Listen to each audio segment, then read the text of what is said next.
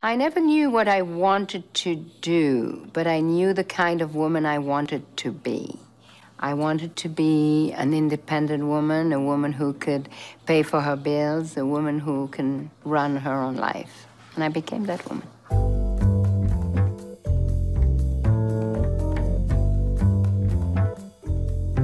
I came to New York. I was 22 years old. I was a young princess. I had married a beautiful, good-looking prince.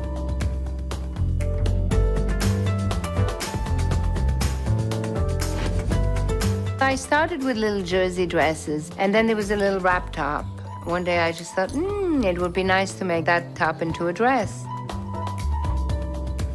I took a small ad in Women's Wear, and I was sitting on a white cube, and I promise you, without thinking, I wrote, "Feel like a woman wear a dress."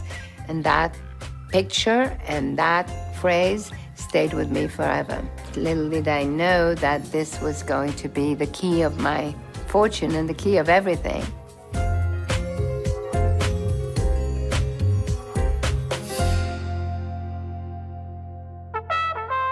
Women were wearing a lot of pants and a lot of very hard clothes, and my clothes was very soft and all of a sudden revealed the body.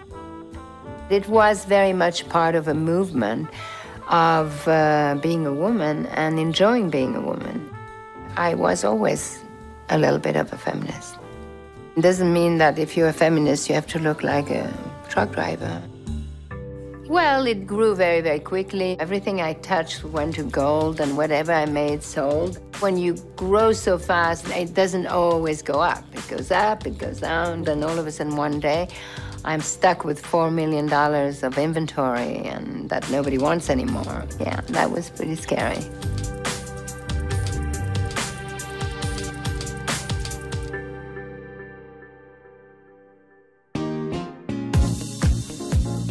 The dress is now much more than a dress. We have a huge collection, stores all over the world. It was major what happened to me the first time because I lived an American dream.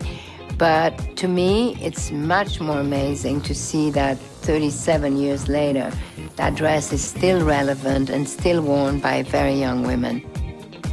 You just have to be confident and just go for it and be a woman. Never forget to be a woman.